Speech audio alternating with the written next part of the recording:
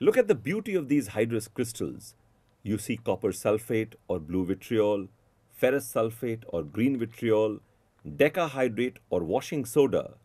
These beautiful colors and shapes is because of the water of crystallization.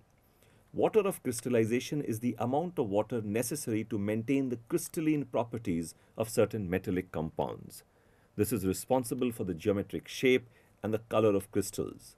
This water can be expelled by heating. Do you wonder what will happen if we remove the water of crystallization by heating? We shall try it out with some crystals of copper sulphate. Take some copper sulphate crystals, a spirit lamp, test tube, beaker filled with water, petri dish. Take some crystals of copper sulphate in a test tube.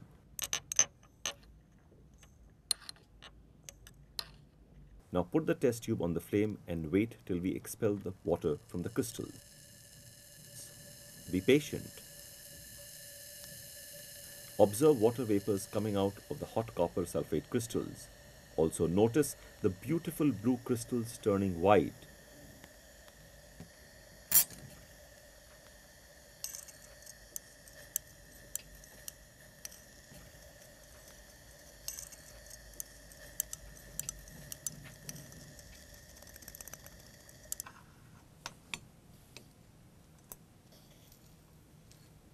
Let the anhydrous white powder of copper sulphate cool.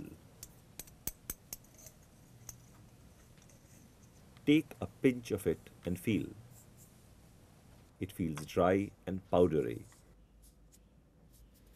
Now add a few drops of water to this anhydrous salt. The salt regains its color and crystalline form. It is blue once again. A substance containing water of crystallization is called a hydrous substance or a hydrate. This water can be expelled by heating and then the salt is said to have become anhydrous. Remember, certain substances like sodium chloride or common salt do not require the help of water to form their crystalline shape. Can you find out more such crystals which do not need water? And you should know how.